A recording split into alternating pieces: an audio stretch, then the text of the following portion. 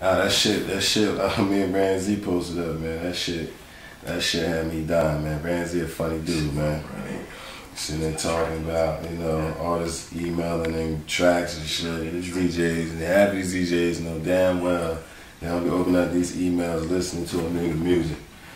I put a post up the other day and I was like, yo, I'm like, it's funny as hell. I got 45. I mean, but I want to give a shout out, you know, to all the people that's, you know, support a nigga, following behind a nigga. You know, I want to give a shout out to the haters too, you feel what I'm saying?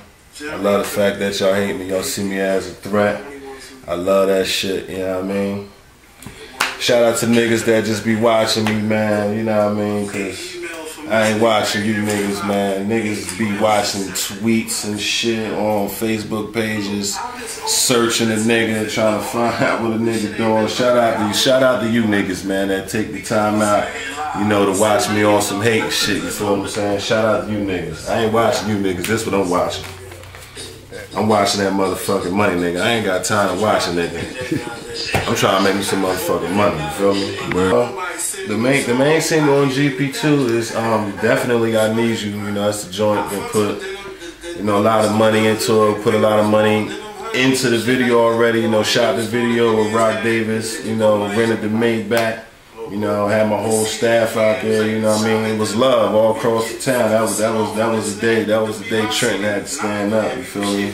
I made a lot of fans, a lot of people loved me, and also I made a lot of haters at the same time, but you know, that's what they do. That's what I do.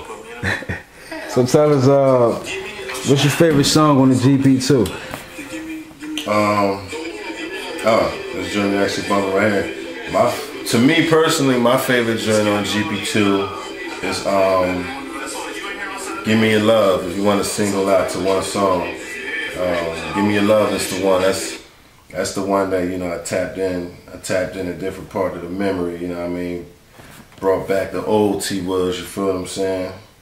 You know, I took them sort of that one. And my second joint on there is the track called Funeral, which is a song about me getting killed and, you know, my family and friends coming to my funeral and, you know, the things you should do after, you know, after my life, my physical life here is gone.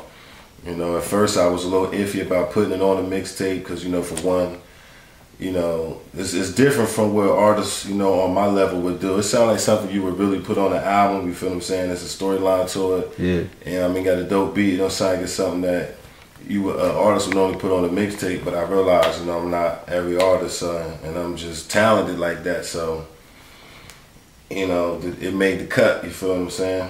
Yeah. So, you know, it's produced by Symphonist, of course. And tell us last question. Tell us why is Give Me Your Love? Why is Give Me Your Love your personal favorite? Give Me Your Love is my personal favorite because, you know, it took me back. It took me back, you know, it made me think about, you know, my childhood growing up as a teenager. You know, my mom was struggling.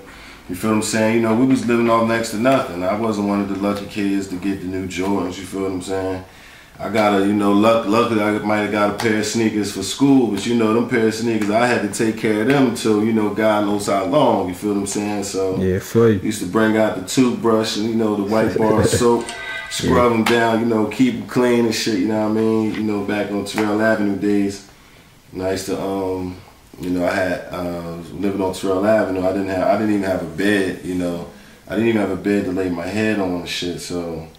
You know what I mean? But you know, we worked through it, you know, my mom's and like everybody in the household, you know, I had the room with the bathroom in it. So every time you better go to the bathroom, you know, I'm on the floor sleeping, they step right over me, go in there and use the bathroom, you know, motherfuckers smelling terrible. I had to deal with that shit. Like, oh man, you know what I mean? It was, I mean, you know, what you go through shapes you who you are today. So if I wouldn't have, you know, maybe if I wouldn't have went through those, you know, those struggling hard times, I wouldn't have the personality that I have today, you feel what I'm saying? You know, I'm always willing to work hard, no matter how successful I am, you know, no matter how nice my car is, no matter how much money I got.